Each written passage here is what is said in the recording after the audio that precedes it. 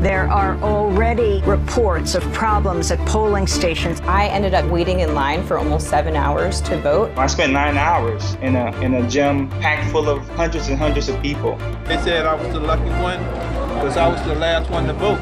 And have all these people here waiting, that's unfair. Oh, fue terrible. Tuve que esperar por más de 5 horas, tal vez 6, sin agua, sin comer. Unequal voting access is definitely a problem in our country.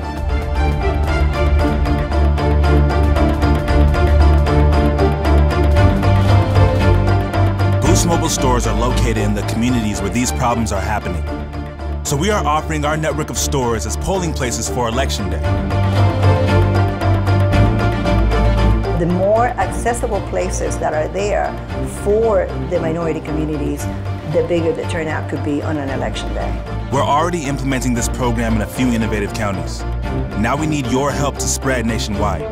If you believe we should all have an equal voice on November 8th, sign this petition and help spread the word.